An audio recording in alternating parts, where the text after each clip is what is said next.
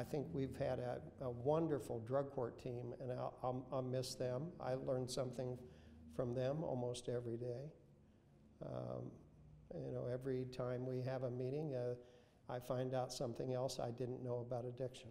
I've become more and more convinced the longer I've done it that the only people you can help in drug court are the people who genuinely want to be helped, because anything else will not work. You cannot reform somebody who is not willing to quit using.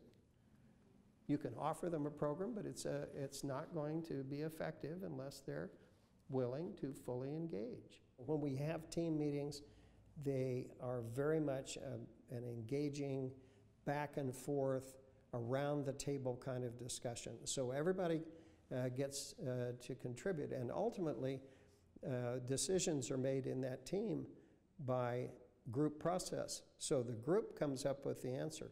The judge only acts as a tiebreaker. So I don't direct the outcome. And oftentimes when we sit down for a team meeting, I don't know how it's going to come out.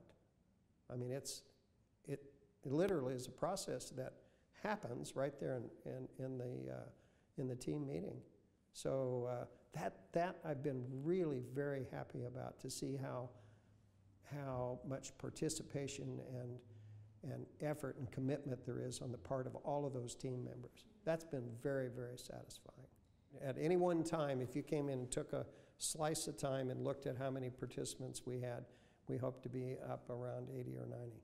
Okay. We should be adding at the end of this year another employee to assist with that volume of work. We're looking at ways of trying to keep the program going. And I hope when I leave I can hand it off to the next person and say, well, here are some plans that you might want to look at and see what you think about, you know, how we could maybe obtain another grant or seek funding from another source.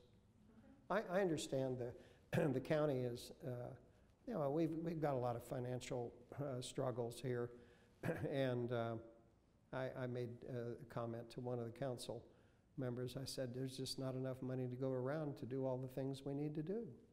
There isn't.